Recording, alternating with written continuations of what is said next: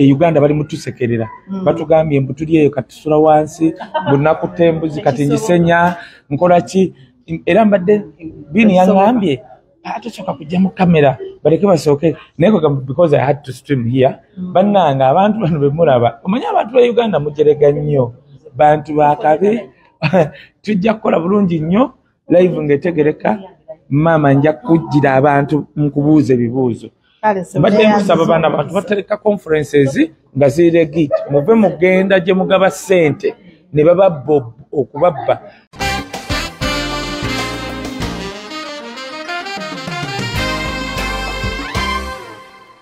yala kwebaza mulongo kagunyalo bagamye ntoli kukusula wansi no kwebaza ne waso wange wange yone yajja yesibyenga gundi ninja nga tetumutegeera sigadde Kakalamu namugamba ekigambo kimu ndi kive Bulaaya yange yansaba kive Bulaaya nyingi nga nakabalaba kyo gye twasooka okukola ne mbagamba kive Bulaaya yange ogenda jinzigirako Canada kakati Kakalamu otuuse Canada kati ndindwedde okuwa kive Bulaaya ne Kakalamu yennyina asobola okukola ngeri mu Europe ne yayina kive Bulaaya we tujja mubuuza tujja tuula nga tumubuuza yayisa atya bamukunyiza batoba yakunyiza atya Kakalamu uye thank you very much William thank you very much Nakato God bless you more ebisigadde we shall talk more bonna abatuvuma Mlonga Foundation is real thank you everybody bonna bali yabagamba tetuyina batugambye mbwali abantu kati bwe bantu bebano abatulese bebano bananyini visas bebananyini sente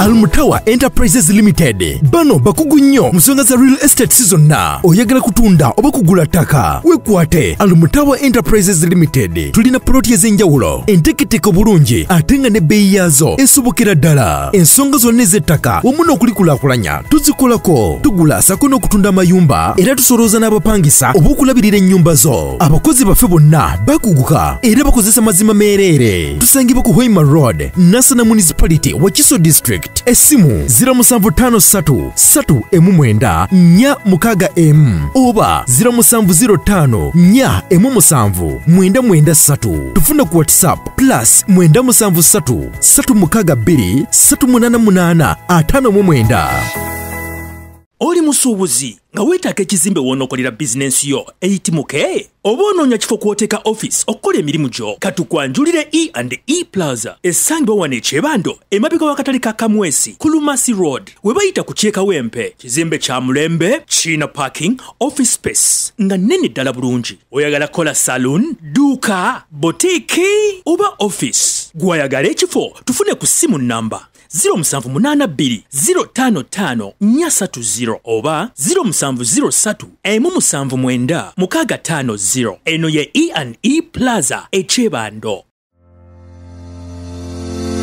Oludde ng'otawanyizibwa endwadde ogezezzaako wangi biganye kati kozesa obutonde kankwanjulire Biva Organic ekulemberwa Dr. Senjobe Richard omukugu mu kujjanjabisa eddagala ly'obutonde omuli emmere emiddo n'ebibala tujjanjaba endwadde nga pressure ebizimba mu nabaana fibroids okuzibikira mu basajja oba prostate gland enlargement endwadde z'abaana tukolera ne wake up call ku mwami omunafu atatambula lugendo luwanvu ayakozesako enkola ey'okwezannyikiriza nawe wagenza akula mu myaka n'ogenda ng'onafuwa okozesa obucupa 6 sisitimu neddawo ate era tulina ne immune boosters wamu ne body booster ayamba ku bantu abatono abagala okwongera ku mubiri n'endwadde endala nnyingi tusangibwa Mengo opposite ne Masengere Hamukasa Road awamu ne branches zaffe okwetoola eggwanga tukubire ku namba noti 752 noti 2 oba noti 773 5 noti 2 Biva Organic emmere eddagala.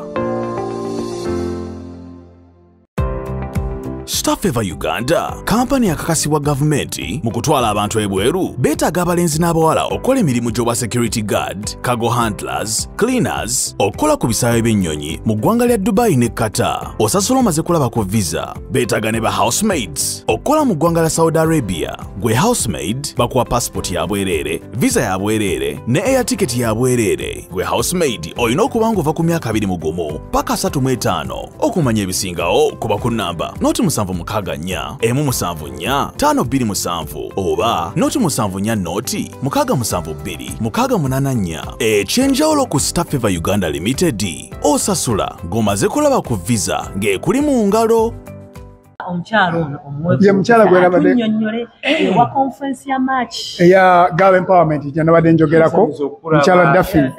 Mama Daphne Julius ankaka nnyo nanga nga tulina conference ngasikulira kati no nakyogeddeko nedda tuba e Uganda Julius agamba tugina eno kweranga bulala yegwe Mama Daphne soko beeko kyoyogera zino conference zonna ze twogera gwe muna Uganda ali eyo kwata peni owandiike ey'omu January bagambye ndodo weba tonna ku applying ekuyiseeko kati eno yagwa gwakusatu you still have time mental health ogwokutaano we setting zino zonna agenda byogera nze jasimbadde mbagamba bugambi gwe naali eyo tewekwasa sitaani na mizimu wayagala jja okudde Canada be bano banayini conferences be banayini visas nga tebakubbye bino miliyoni 10-20 newunyiza nyina gwe nalabe gwe wajjeko miliyoni 3 kati nempulira obulumi nnyo ate nze nga neyamugjeeko 3 ate ayina kummwe gwe yajjako invitation.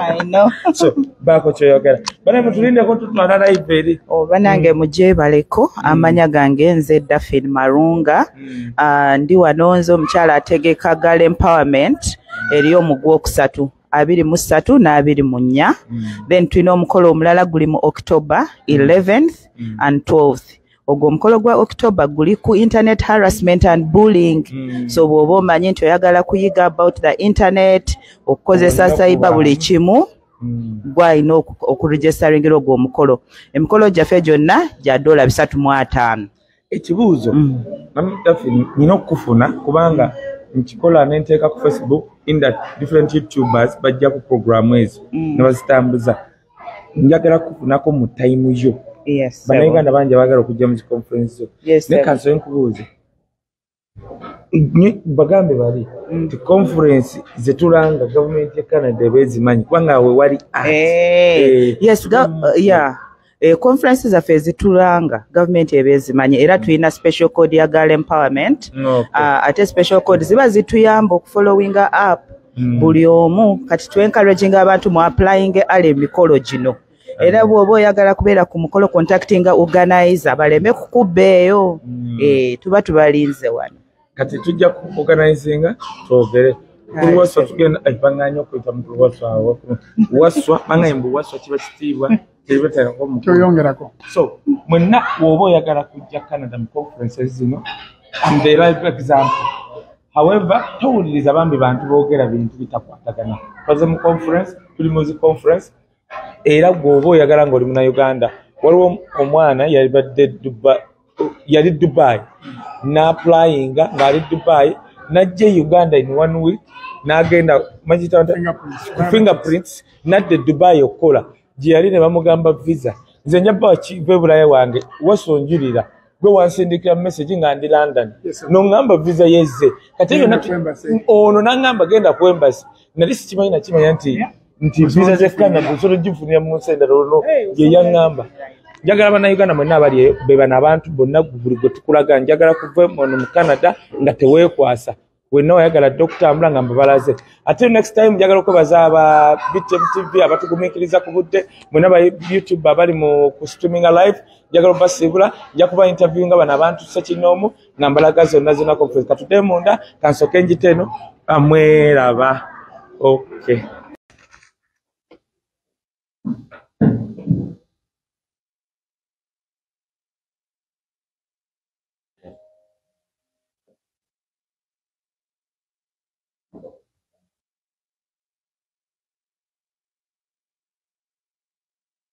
Good afternoon, ladies and gentlemen. I was introduced as Julie. Professionally, I am Julie. My name is Juliet Sestanda. I am a teacher by profession, an arts teacher. I teach music, dance and drama, and fine art. And I'm a music scholar. I am a director of Uganda Performing Arts Society and representing performers. So I specialize in music. Thank you. My topic of the intersection of mental health is apparently not on the screen because musicians are usually more practical people. I'm just going to start by the simple definitions. Music is an organized sound in melodies and harmonies to express emotion. It could be written, read in vocal or instruments, or both. It is the art of sound in time that expresses ideas and emotions in significant forms through elements of rhythm, melody, harmony, and color. We move on to mental health, which is a temporary condition caused by bereavement, long-term health, loss of job, anxiety, or loss of a loved one. This is usually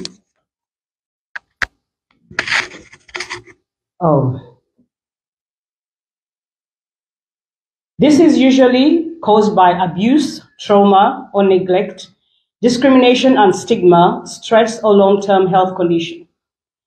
Disability, on the other hand, is a physical or mental impairment that substantially limits one or more major life activity. This is a condition that deters one from performing the expected activities, which eventually leads to depression and isolation, thus negated lifestyle.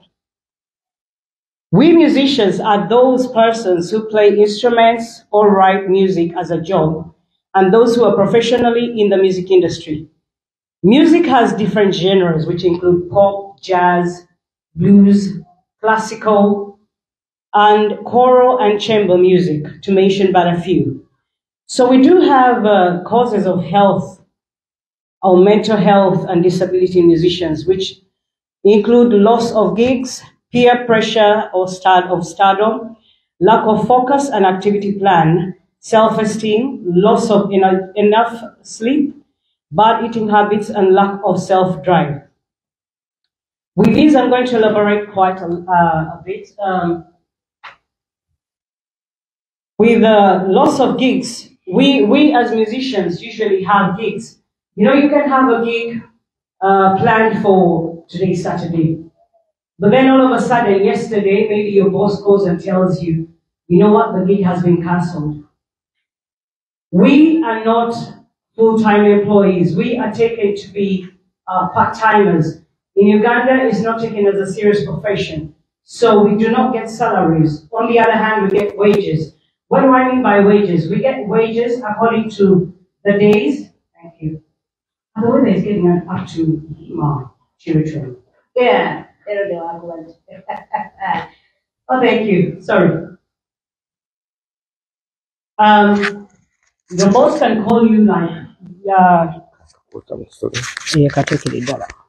like last night and tell you, you know what, Julie, the gig has been cancelled. You were planning maybe to do your hair or to buy something, you know, or, you know, generally it's upkeep. And then you say, okay, this today's gig is gone. I'm waiting for next week. And then the following week also, the boss can say, okay, it's not yet on again, and we have to wait maybe until they call us. In the meantime, you are not bringing in any money. You're not earning. So it leads you to sort of like a small depression. So that leads to,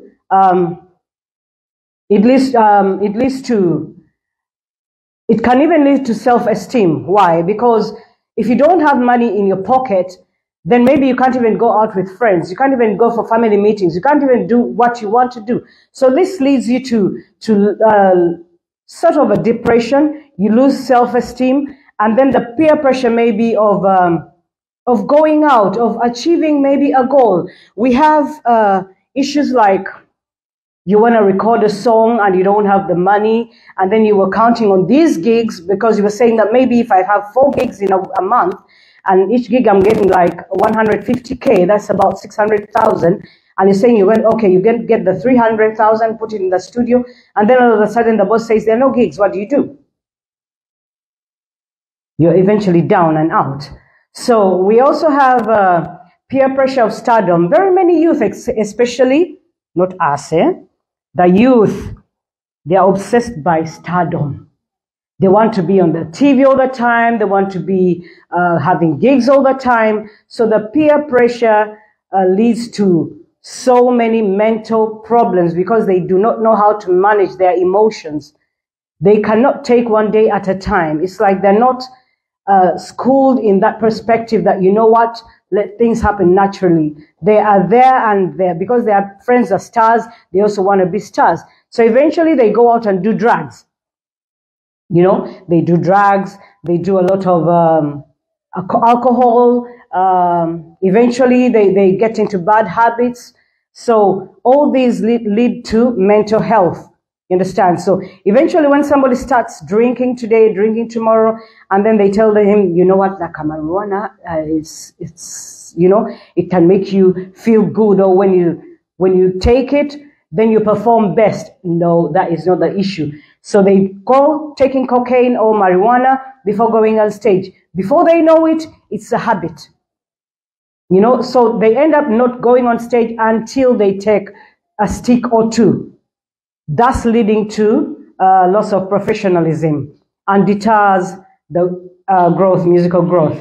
And then we have loss of enough sleep. Because of our lifestyles, usually we practice or rehearse during the day and work during the night. Most of you call it having fun. Yes, we enjoy what we do. We have fun while we are earning, you know. But because we work late in the night, you find that leads to bad eating habits. Because if I'm working from, let's say, from 9 to midnight or 9 to 1, I won't have dinner. You know, instead of dinner, I'll say, okay, let me have a beer, give me a Guinness, and then give me another one, give me a piece of chicken. But the energy you lose on stage won't be revamped, you know. So by the time you leave the performance, you've taken more beer than water and than eats. Then you get up, you get home at 2, you end up sleeping at 4. By 6, you're up. So those bad eating habits and bad sleeping, the bad sleeping cycle leads to also mental health, because when you don't have enough sleep, you can't think straight. You know, you can't think straight because your brain is quite exhausted. We have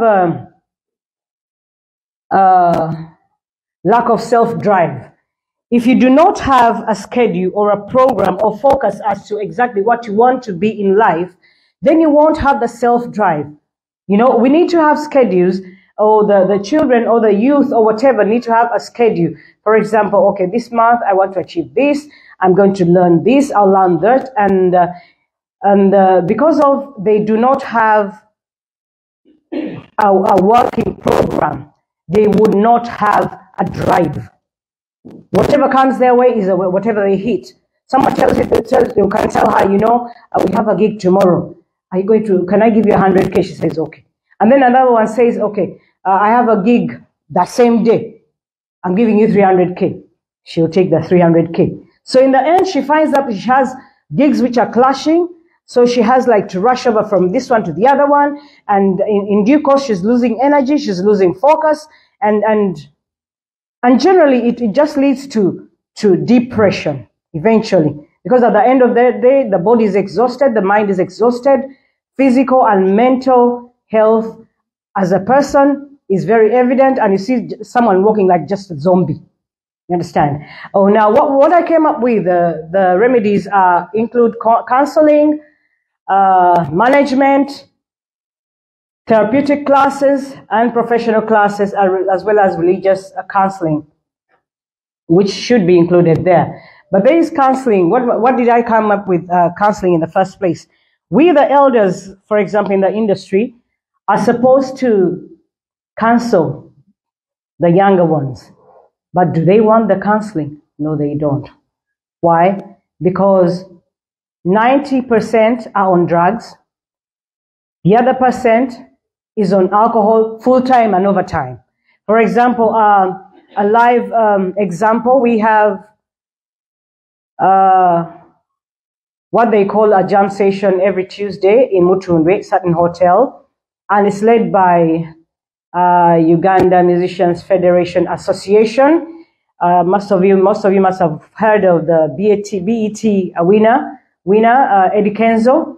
So they're always there. Some of them actually for like coming to 6 months reside there. They left their homes. They're there. They wake up in the morning, have breakfast, start taking alcohol and you know what, drugs and whatever, and what comes after that, you know. So in the end, you cannot actually tell them that that is wrong. Why? Because they don't have a program, you know. So they need counseling. There is need for consistency in counseling, especially the youth, because that is the generation which is really, really damaged by mental health and disability. We have management. Management should come in as arts managers in this industry, but as the economic situation is, the few musicians who have managers or promoters do not actually manage them well. They just actually end up being events managers because they do not know exactly what to do with them. They're supposed, because if you have a manager sets a program for you. For example, I was in the Ebonies, Jamaica Tumba with the Ebonies for 3 years, and we had Mr. Katende, Council Katende, and he used to draw up a program for us. Wake up in the morning, go for breakfast, then go for practices. Then go for lunch, go back for the rehearsals of the practices. Go for evening tea, go back for the rehearsals, for the practices and the rehearsals. So that you know that after a week or after 2-3 months, we're having a show. That is proper management, but they do not have management. We do not have management in the music industry. So that also leads to disorganization and disorientation of the musicians. We are moving over to the therapeutic classes, which I will have a small demonstration after this session. Then we have professional classes. There is need for professional guidance. What am I saying? We have a lot of talent in Uganda, but the lack of skill due to lack of professional guidance is evident, because very few of them have the basic music education, which they should have to enhance the works that they produce. Some of us were lucky to go through music school, right from primary to university, and it does make a difference, definitely, in the way you think and the works that you produce and the way you handle yourself. It definitely is different, because a person who has like a strict background in the profession he or she is definitely behaves differently from the one who just is there through the inherent talent or through the passion that one has. Religious counseling, there is dire need of this, because we have a saying that religion somehow tames one person, because there are some things you would not do if you really have faith in God. There's so many things you can't do. It's like, I would not, and I would never like abuse my elder in the industry, neither in the society. Why? Because of my religious background. So when somebody has that counseling, if somebody has a religious background, then definitely things are done differently. Yes, ladies and gentlemen, that was my presentation. But before I end, could you please pass me my instrument? I'm going to do a small demonstration still to the theme of our mental health and disability. Okay,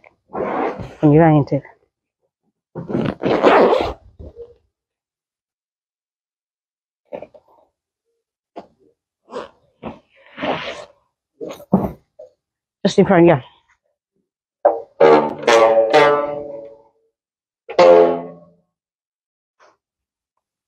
So this is called a bolaya. It's called endongo. In Uganda, in Busoga, it's called entongoli. And this is my specialty. Though it's a male-dominated instrument, but I like the challenges. I enjoy challenges. Thank you. So I'm going to present a song called Omugambo Enguli. So it's all about mental health and disability. So I wanted us to have a little bit of enlightenment during my boring presentation. Oh, no.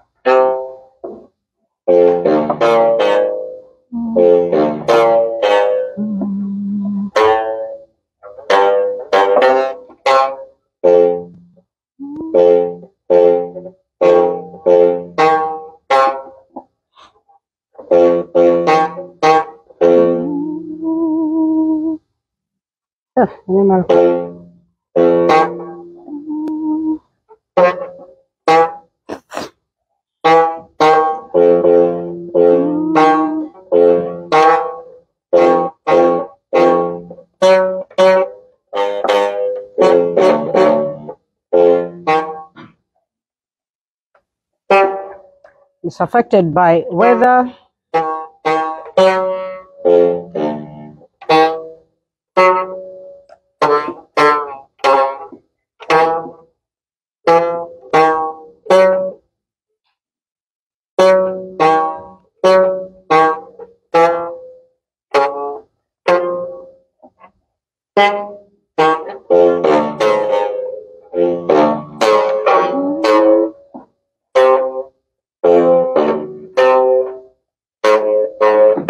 Oh no, it snapped.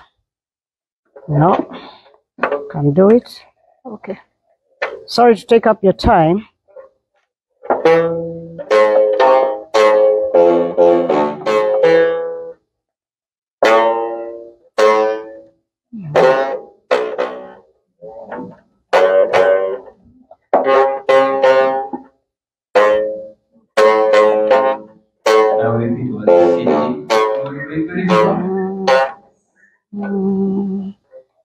But this is what they call music. Without this, you become an amateur.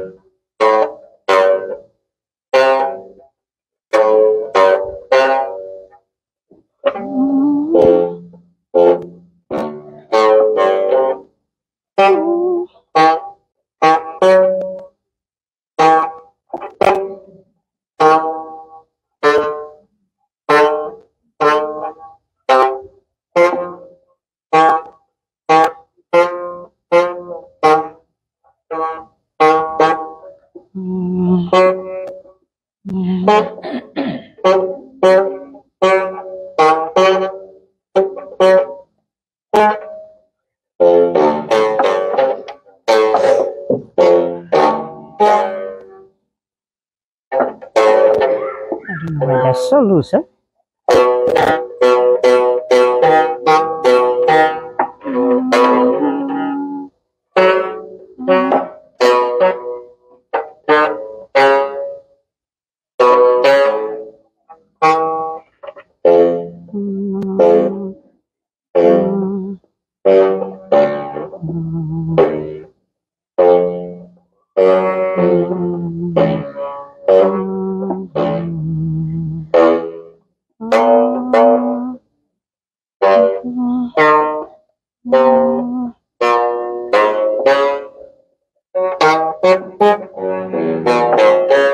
Finally. Oh, Okay, it's called Omugambo. And then I'll sing Enguli. Enguli, to those of you who are not from Uganda, means Enguli is hard liquor.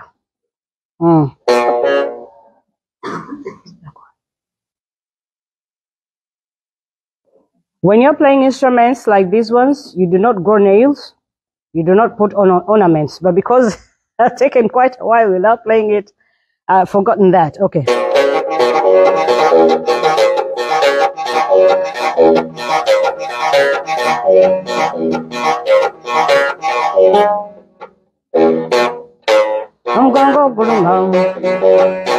Omugambo guluma baganda bange. Omugambo guluma. Omugambo guluma baganda bange. Omugambo guluma. Enguli mbinyo. Enguli bulwadde baganda bange. Enguli mbinyo. Egenda n'ekutambuza ng'otagala. Otambula okanudde amaaso baganda bange. Enguli mbinyo. Enguli bulwadde. Mve ku nguli baganda bange. Enguli mbinyo. Yentambuza ng'otagala. Otambula okanudde amaaso baganda bange. Enguli mbinyo. Yabaganye batudde bulungi. Mama benywera kasoda. Yabalala mutudde ku bbiya. Mama mwenywera kasoda. Abagenyi mutudde bulungi. Mwema mwenywera kasoda. Yabalala mutudde ku bbiya. Mama mwenywera kasoda. Muve ku nguli. Muve ku nguli. Teguli mbidde baganda bange. Teguli mbidde. Enguli mbiddo. Egenda n'ekutambuza ng'otagala. Kyotambula okanudde amaaso baganda bange. Enguli mbinyo. Thank you. Wow. Enguli mbinyo. Oh my God. You know, we are here because the brain, when the brain is attacked, all the rest of the body is disabled.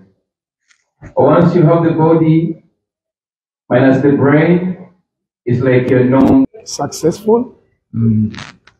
Let's say about that. Naye ekizibu ekyaliwo nti twafuna ba participants abasukka mu 8 okuva mu nsi nga Uganda ne mu nsi ez'enjawulo abaamisinga conference eyo olw'ensonga nti visa zaabwe za violate. Visa bwe za violate ng'ate babawadde visa za myezi 6. Try tulina okunnyonnyola immigration nti conference eno egenda genda mu maaso yanga 5 ogw'omunaana 2023 naye tugenda kutegeka conference endala okusobozesa ba international participants abatasobodde kutambula okujja ku conference ey'omugw'omunaana. So n'olwekyo conference eno gye twategeka eya leero that is nga 12 yatandise jjo 11, 12, 13 November ne tugitegeka mainly okusobola okwaccommodatinga ba international participants abaafuna visas mu August ne batasobola kutambula. Conference yeno olwaleero mukulu Kaye Wisdom Mulabe waali bwe twatandika naye ekintu kino mukulu Kakalamu waali mukulu Julius Sabazonto yajja n'addayo olw'emirimu Bin Fadi Kawoya yajja abantu bonna abagezezaako okuzimba Mulongo Diaspora Foundation ba journalist mu social media bonna tubeebaza. Thank you very much. Mwebalire ddala. Twatandika ekintu kino nga maybe abantu balowooza byakusaaga balowooza ebyo by'abantu bagezaako okukola bintu simanyi kubajja mu ssente simanyi ngenda Bulaaya simanyi kola kino. This is a perfect organization. This is a well-organized organization. It is really funded privately. Maybe soon to different funders to put this event at another bigger step. But we're telling you, our dreams are coming true every day. From the event which happened in August, this is another second event in 1 year. Next year we have 2 events. We have one on the first week of May, Mulongo Diaspora Foundation. it's mental health and disability. Registration egenda maaso.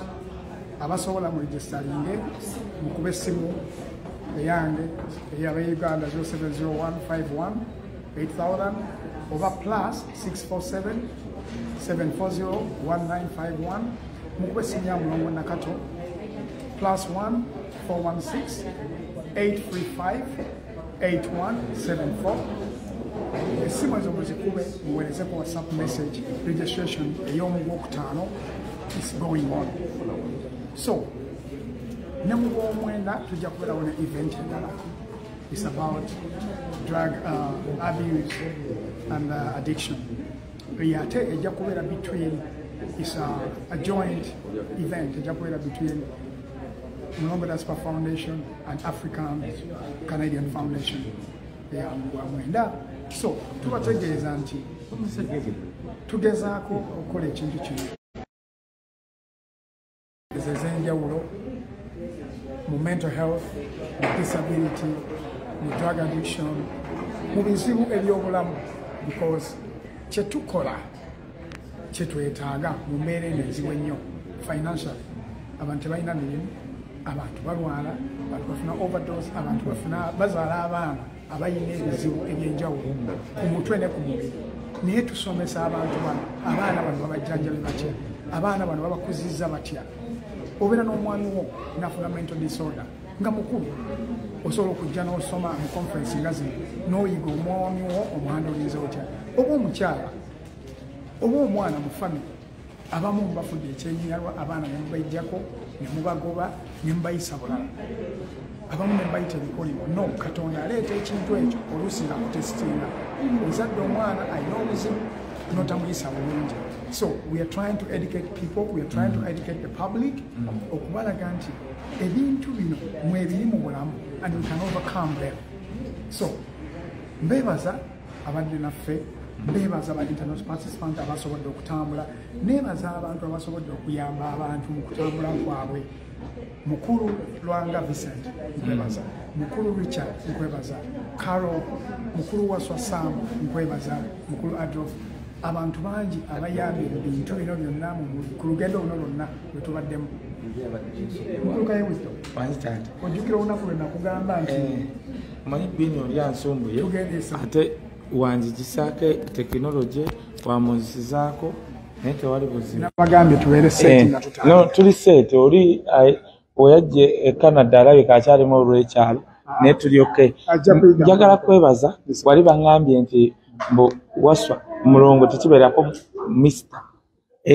Kati ono mulongo Waswa ekintu kino kyemulaba ekya mental health ekiteekeddwa Mulongo Diaspora Foundation. Njagala okubeebaza bano kubanga Bannayuganda at least 98% aba submittinga in time bafuna visa zaabwe era nga twebaziza mwezi kino ogulwa omwaka ogujja tulina conference mu Gwokutaano first week esooka. Conference egenda kubeerawo first week mu May. So tubadde nnyonnyola abantu nga mbasaba nti beregistering as soon as possible kubanga December omubala mu week emu embassy ekola week emu almost. January embassy ekola week emu baba kyali holiday. Kati omuntu okutandika November n'okwetegeka yasinga kyekisinga. Abantu bemulabe bonna abali mundaawo n'abalala abakyajja, abalala bali ku nnyonyi, abalala bakyafuna transport kujja, abasinga bavudde Nigeria, Ghana, Uganda, so many of them. Mulaba nti temulina muzungu ali awo tujja baleetera abazungu basomesa. No, twagala tubaleetera abaddugavu bannammwe abamanyi ebizibu bye mulina e Uganda, mu Africa, mu Nigeria, babasomese babalage kye mulina okukola. Thank you. Ekirala mpozi event gyemade gamba endala ya mu September ya addiction, drug misuse and addiction. Eri between egana kubeera organized by two foundations, Mulongo Diaspora Foundation ne African Canadian Foundation. Ya September. Yeah. Kakati ate mu January tulinayo event ya malnutrition etegekeddwa omukyala Doreen Kajumba. Oyo she's among our partners. Tutambula naye ne wano tuli naye. Eyo malnutrition ndowooza abantu abasinga bamaze kweyesalinga era abasinga ndowooza mbadde mugiraba ng'ogiranga ne Sabazonto ng'agiranga. Then mu March tulinayo event ey'omukyala Daphne eya girl empowerment naye ndowooza gye bujja mu maaso ajja kujja ayogereko nammwe ababuulira about that. Neyanziza wose baŋŋaanye okuyita mwami oba mister. Kambalekere mukulu Kaye ne mulongo nakato. Mulongo nakato. Nsanyuse. Webale nnyo webale ddala. Byakoze n'okukola. Mulongo abantu abali eyo zino conference zetulanga ziri legit. Ndi Canada tumulowooza nti nno tuli Uganda. No, tuli Canada. Era biri bye mulabye conference egenda mu maaso nenjagala nfulumye abantu bano mubalabeko. Yono gwe bayita mulongo nakato abasinga nga namba y'essimu. Kyenjagala okwebaza ekisooka buta exploiting abantu kubanga waswa kino kikulu abantu bangi babajjako milioni 3 milioni 2 milioni 15 okujja naye ekineewuunyisa nti wensindika abantu mummwe mubagambe ezo ssente za pepa nti invitation gifune ku milioni 1.2 oba mu kitundu whatever n'agifuna kakati nze ku ground netubagamba nti banaye pepa waka wuna asobola okuyambako naye nga bakoze eki abantu bazze okwatendinga ndi happy nti wendaba abantu munda baako kyogamba abantu bano nsonga eyo mukulu Kaye kansoke malize nga nekato tetunavaawo eyoku exploiting abantu n'abanyonyola ne mbagamba nti ffe tutuukirire ng'oyagala invitation tulina abantu be bakomeza entebe ku airport nga tebali ku listi yaffe betwagabira invitation sente zaabwe ne zifa babakomeza entebe ku airport twabagamba ffe yaffe temubikola mufojale kubanga kino ekintu kibaddemu emyaka n'emyaka we know the way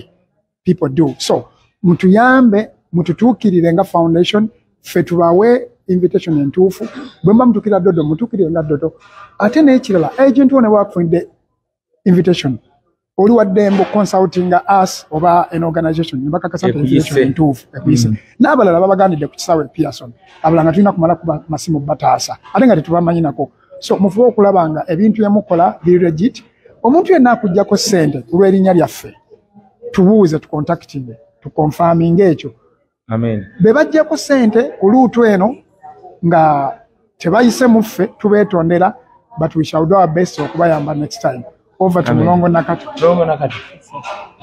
tuli ku conference ya mental health and disability nkwebaza sirabangako muntu ajja Canada chipule nga gwe booleese omukulu omu oba mulabi omu yankubira nanga Kaye ndi Sudan njagala kugenda Canada kwetaba mu lukuŋŋaana olwo ati ne musange w'omuntu omu akola paperwork akati omuntu omu oyo gwe bakolera paperwork omwami oyo yasasula invitation oba paperwork amalako milioni 2 ali Canada naye abalala bamala kutunda byapa milioni 3 kati njagala ekyo baako kyoyogera ate ne Dodo nga sinamuleeta wano tuli live labayo tuli live waliwo YouTube channel kubanga obeera live ku Facebook mbampa tulina flashlight tulina baani abatapinzeko live kati abagenzeeko flashlight sebo mwami wa flashlight oyo njagala mbuulire ki ekyabaawo nedda akyalina emizimu omanyi kati waliwo omuntu ng'emizimu gy'ekika kyamusumbuwa osooka n'oleka emizimu gye ne giba nga gikyamusumbuwa simanyi kyamutuka n'abalala we have 4 people abalala tobawulirangako who are straight kubanga abantu abasinga kati gwe kusosa okundaba ennaku zonna eziyise ndi Uganda buli omu ayogera bibye mbadde live ku NBS nga nyambadde t-shirt yaffe abantu naye mbagamba bulungi nnyo kati ate kwe kutuuka ndi Canada bannange first of all mukulu Kaye njagala okwebaza kubanga oli omu ku bannamawulire abaamanyisa abantu about Mulongo Diaspora Foundation ne bagimanya they trusted you they trusted us through you they trusted us era twagala okwebaza abantu bonna abaatwesiga ne bamanya ati nno ki olukuŋŋaana luno lulungi era ne basaba okulwetabamu so tukola ffenna wootali ne Mulongo Diaspora oyinza obutabaawo ne Mulongo Diaspora weebeera eyangu y'omulimu twagala okubeebaza okukkiriza okutwesiga ne tubeera nga we are the lucky ones aba baleese e Canada twagala okwebaza mu Kakalamu twagala okwebaza Abin ne Julius Wasia like muli b'amaanyi naffe twagala obbeebaza kubanga mwe abatulabe bonna bayogeddeko Julius Yewabizonto bano batuleese Canada sagala abantu bakulimba eyo nti wisdom omanya abantu mu video gyendabye oli n'agamba nti waliwo omukyala oba yandeeseewa bannange yuno kati oli aleme balimba nti waliwo omukyala omukulu simanya andeese nze nazze mu lukuŋŋaana luuluno olugenda maaso nane bannayuganda bemulabirwa kwanga biribadde bya luzungu nnyo so enkuŋŋaana endala ziri wakwa waliwo abaagala okujja okwetaba muzijja oli ayagala kujja kukola networking kusoma bigenda mu maaso nkuŋŋaana kize tulinawo abazamulongo MDF erina olukuŋŋaana oluddako lugenda kubaawo mu May the first weekend of May okuva nga 5 okuva nga 3 paka nga 5 era luli wano Toronto registration egenda maaso fly genda ku website yaffe zonna Facebook Twitter wonna just go YouTube just put in Mulongo Diaspora Foundation oba awamu there's MDF ojja kubanga okifuna bulungi nnyo contacts zaffe kweziri era ngenda kusharinga essimu yange nga sinaba kuva eyo igisharingire ddala essimu yange eri 416 plus 416-835-8174 nja kuba mbaddamu waweza message nga twebase because of time difference naye bwe nzuukuka mbaddamu njagala nga sinaba kuva wano neebaze abantu bonna abatwesiga ne baregisteringa naffe abantu bangi abaze conference eno abantu bangi abajja conference ya May this is a quarterly conference naye abantu bangi abaze twagala okubebaza okutwesiga ne mugamba ati tujja kutambula ne Mulongo Diaspora Foundation ate era ntwala omukisa guno okwebaza abakulembeze bonna aba Mulongo Diaspora Foundation njagala okwebaza kuru ye Uganda ya kubanga Mulongo Diaspora Foundation waliwo abali wano abatambuliza wano waliwo abali ku ground twagala okubebaza waliwo abantu abajja wano twagala okwebaza mukama waffe owa Mental Health Uganda twali naye mu conference ya May yajja era naddayo era tumusuubira next year okuba naffe so kuru ye Uganda tujagala nnyo tujebaza nnyo bali ku ground ezo na video eziri ku YouTube tulina mukama waffe Dennis yagenda na reaching out ku ground yafuna zi video ezo aba Richard Hand twagala okubeera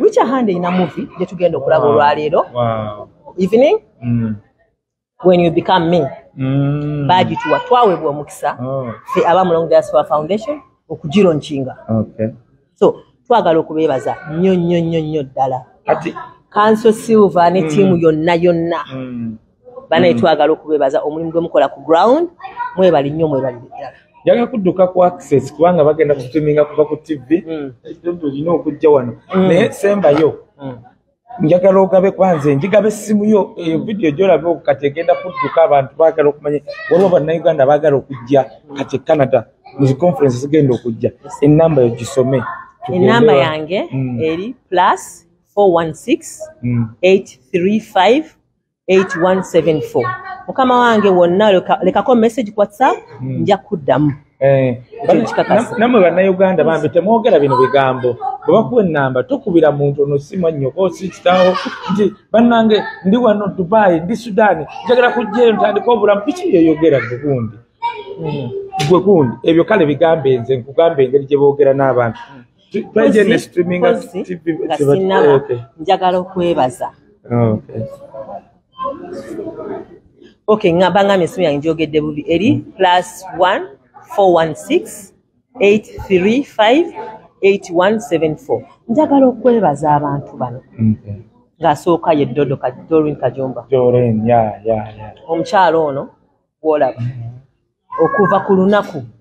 okuva ku lunaku olwo leero akumeka Saturday okuva ku lunaku olwokusatu owandaba twali naye nga tuba receivinga up to present date abadde nange era Dodo I don't take you for granted njagala okwebaza nnyo to stand with me olaba nga I'm breaking down nga no Mulongo kino tubumala so please webale nnyo webale ddala n'omuntu gwe sinaba kulaba wano ayeteeka okuba ali mukubajja bamuyita Mwami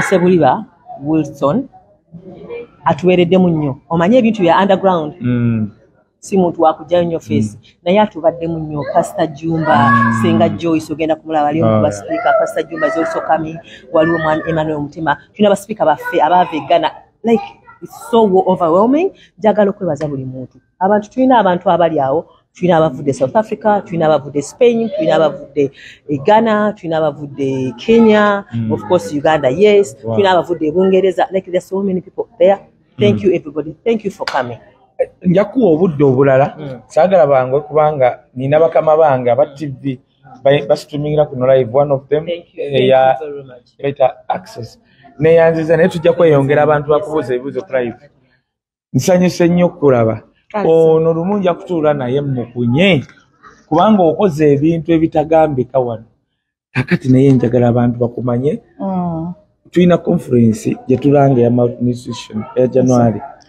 njagala obule ku bantu amannyawo ndabye bakwebaza obeeko n'ekyotugamba tufune obudde ate waffe obulala yes neyanziza nnyo ssebo mwami Wisdom Kaye amannya nze Doreen Kajumba abalamu mpita Dodo abalamu mpita Mama Bean yonna eri kusanyusa lyoba ompita nze ategeka the international conference on ending malnutrition abatalina visa twaclosinza okwewandiisa naye bw'oba olina visa yo ng'onoonya invitation tukyali open for you ate tulinayo omulala mu June gwa climate change and gender saagala bijira kaninde kubanga Kaya ngambye ajja kumpa time yange ne gender based gye eri mu November mwani wachimbagoba kubanga waliwo TV ino okuteeka ku program kusaawa nyezi e Uganda neyanziza omukisa guno njagala okwebaza wetujja omanyi tuli e Uganda bali mutusekerera batugambye mbu tuli eyo katusula wansi bunaku tembuzi kati njisenya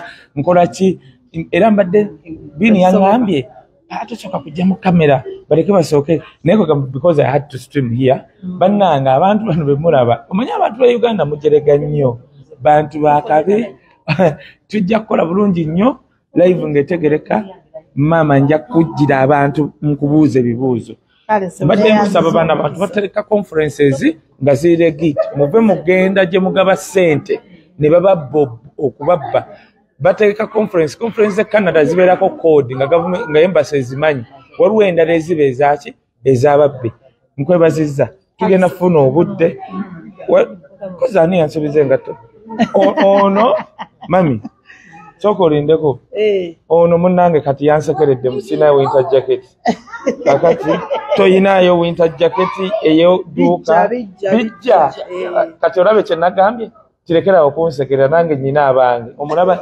bamwadde nga temusinga n'obunene Kakalamu ono tugenda funa obudde bannanga ababitemu tusooke mulindeko okuteekako live no they have to put a live ku page njala kwebaza mulongo bagambye nti oli kukusula wansi n'okwebaza ne waso wange wano yone yajja yeesibyenga gundi ninja nga tetumutegeera sigadde Kakalamu namugamba ekigambo kimu nti kiva e Bulaaya eyange yansaba kiva e Bulaaya nnyingi nga nakabalaba sho gye twasooka okukola ne mbagamba kiva e Bulaaya eyange ogenda ginzigirako Canada kakati Kakalamu otuuse Canada kati ndindwedde okuwa kiva e Bulaaya ng'erimu Europe naye ayina ekiva Bulaaya we bwe tujja mubuuza tujja tuula nga tumubuuza yayisa atya bamukunyiza batyo oba yakunyiza atya Kakalamu wuye thank you very much William thank you very much Nakato God bless you more ebisigadde we shall talk more bonna abatuvuma Mlonga Foundation is real thank you everybody bonna abali eyo abagamba tetuyina batugambye mbu wali abantu kati bwe baba bantu be bano abatuleese be bano bananyini visas be bananyini sente ewangi nyamba omukyalo ono ye mukyala gwerabadde tunnyonnyole wa conference ya March eya girl empowerment gye nabadde njogerako mukyala Daphne mama Daphne Julius ankaka nnyo nanga nga tulina conference nasukulira kati no nakyogedde kudda nedda tuba e Uganda Julius agamba tugina eno kweranga bulala yegwe mama Daphne sooka obeeko kyoyogera zino conference zonna zetwogera gwe muna Uganda ali ekwata peni owandiike ey'omu January bagambya Ndodo weba tonna ku applying ekuyiseeko kati eno yagwa gwakusatu you still have time mental health ogwokutaano wesetting zino zonna agenda byogera nze jasimbadde mbagamba bugambi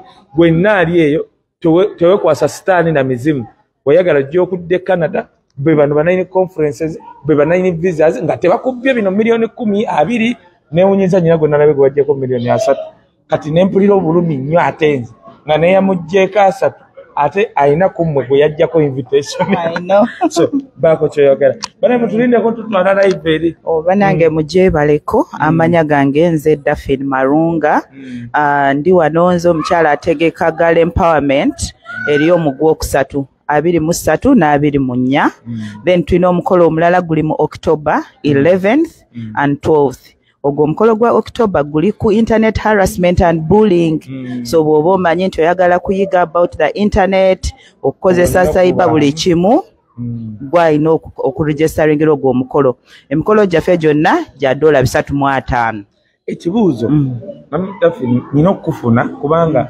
nkikola nenteeka ku Facebook in that different YouTubers bajja ku programu ezo ne bazitambuza njagala kufunako mu time yo bannayuganda bangi abagala okujja mu conference zo ne kanso nkubuuze bagambe bali ti conference zetulanga government ya Canada bezimanyi kubanga we wali